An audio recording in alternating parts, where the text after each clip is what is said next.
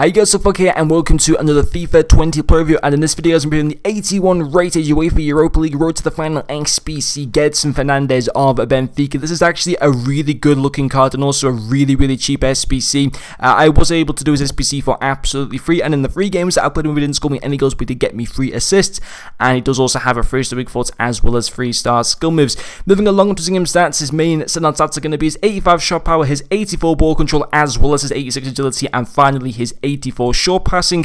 And I did also have the architect chemistry style applied to this Gedson Fernandes card. And of course, Benfica did finish third in their UCL group, and they have got Shakhtar in the last 32, which is a bit of a harsh draw for both teams, considering both of them finished third place in the UCL. In my opinion, if a team finishes third in the UCL and drops down into the Europa League, they should play someone that's only played in the Europa League. In my opinion, just for the last 32 match, I don't think like UCL teams that have finished third should then be drawn against each other for the last 32, but apparently that's just the rules that UEFA go by. So a difficult game for both sides, certainly not an easy one for Benfica, but they're more than capable, of being able to win it. They can win the competition. The chances are that they won't win the competition, but of course they do have a pretty decent squad. But this Gedson Fernandes card is absolutely fantastic, and of course if Benfica are to go through to the last 16, I think I'd be writing something to go from an 81 to an 83, as these cards follow the same upgrade system as Informs. It would either be an 83 or an 84. I think it is an 83 that he would go to, but even as an 81, I thought he was a fantastic box-to-box midfielder card. Now I had to use the 4-2-2 formation to do all the free reviews at the same time to get the chemistry to work, but I think he can play a CDM position well. It's interesting because the CDM position that I'm using in the 4-2-2, it isn't.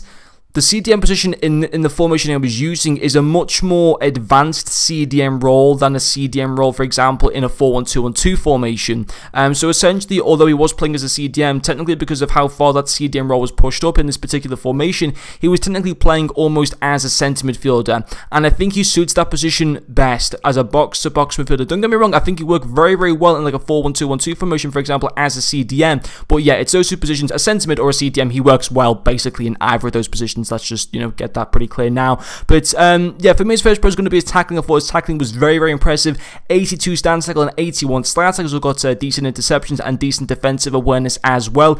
Came in with quite a few important tackles, just being able to regain position of the ball back in the midfield, and then, going on to make passes, start attacks off. You'll see in some of the clips as well where he'll make a tackle and then he'll provide like an insane through ball to Ronaldo or to Rebic for them to have chances on goals. So he could really do a lot of the dirty work in midfield and then go on to create other chances, which I thought was very impressive by him. And I tell you what as well, guys, he didn't play like an 81 rated card, like a bog standard 81. He felt like, in my opinion, I'm going to come out of this, he felt what the 86 Ruud Gullit would feel like. Now, I haven't used Ruud Gullit this year, but I can imagine Ruud Gullit to feel very similar to this Gedson Fernandes card. And let's be quite honest, there's actually not much difference between the 86 Gullit and the 81 Fernandes in terms of overall stats. Obviously, in-game, I would assume that Ruud Gullit is a better overall card, but in terms of base stats, I don't think there's that much to separate the two cards if you just look on the face of them. But no, yeah, going back to what I was saying before, though, tackling superb. Also, his strength, I thought, was very impressive as well.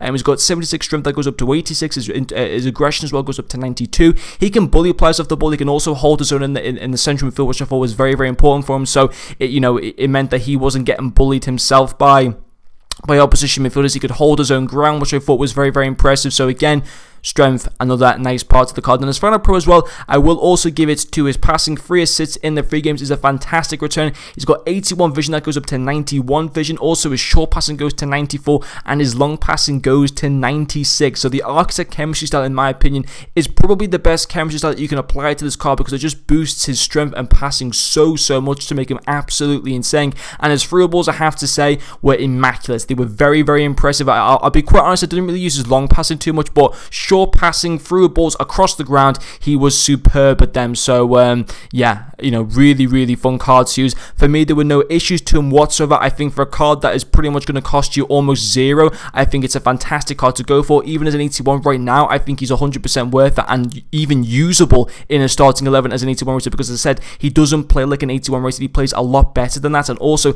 has the potential for more upgrades if Benfica are to continue to progress in the Europa League. But anyway, guys, thank you very much for watching this video, and I'll see you guys later.